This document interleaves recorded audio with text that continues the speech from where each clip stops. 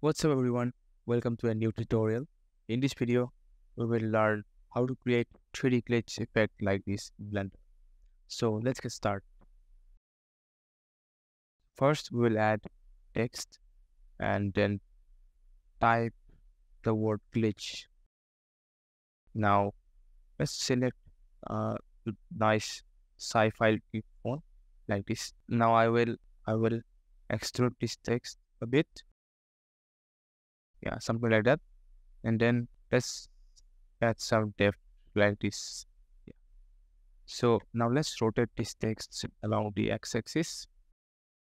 I will duplicate this text here for backup. We will be converting this text to mesh. Okay.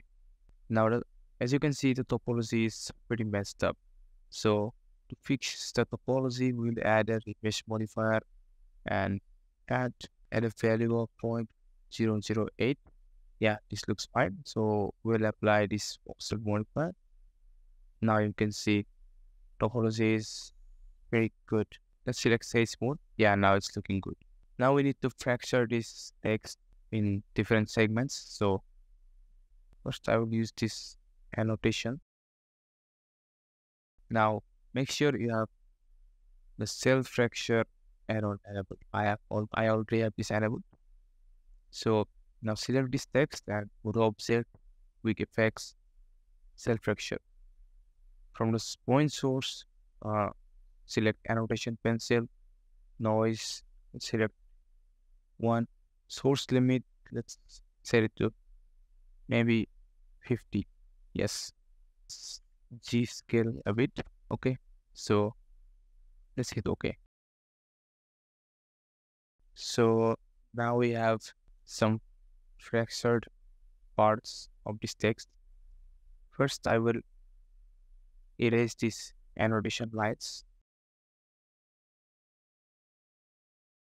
Okay, now that we have it, I will select all these parts and then let's move it to a new collection called fracture. Now let's hide this fracture and let's add cube. I will create a geometry nodes editor here and let's disconnect this first. Then I will drag this fracture collection here and then click the separate children option and let's put it here. Now we have some issues with these cracks here. So I want to hide these cracks. First, enable the fracture collection and set this to individual origin. Let's scale it up a bit until we don't see these cracks. I think this works. Now I'll hide the fracture collection, and here I want to shift position of the segments individually to make the glitch effect. So let's add a set position node. In the offset, I'll use a noise texture.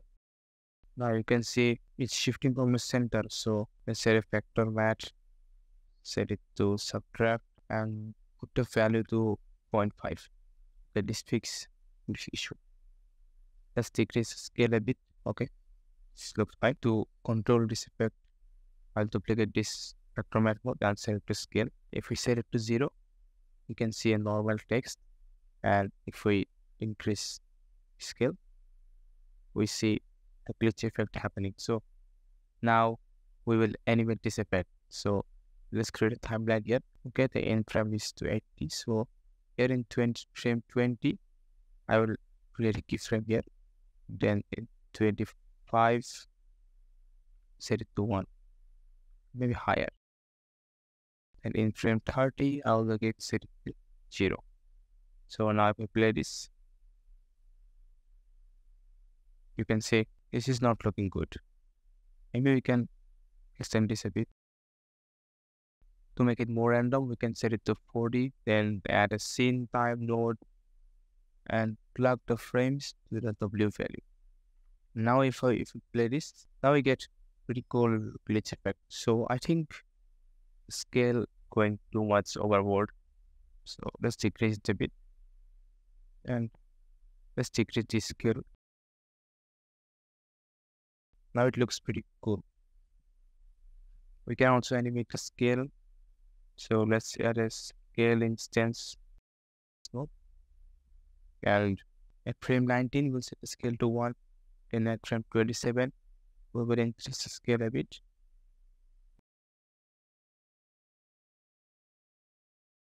Yeah, now it looks pretty cool, I think. Now it's time to add some pretty cool materials to here. So first, let us realize these instances. Now I will add a set material node, and here I'll create a new material called text glitch, and I'll select this material here. Let's create a shader editor node, and here I will increase the metallicness and the roughness.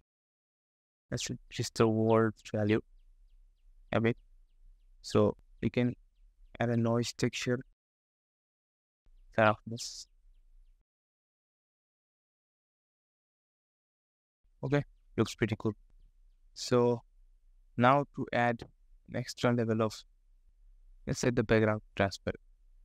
Now to add an extra level of effect, I will use another noise texture followed by a color ramp. Let's decrease the scale. Okay, so now with the color, first I will use the red color. Then here I will use purple color, and in between I will add a bluish color. Okay, then this looks good. So this will go to the emission color, and emission strength, I'll set it to 5. Here again, so I think we'll need to animate this emission strength. At frame 19, I'll set the emission strength to 0. Then at frame 27, I'll set it to 5. And back, and here in frame 35, I'll again set it to 0. So now if I play this animation, you can say it's going crazy.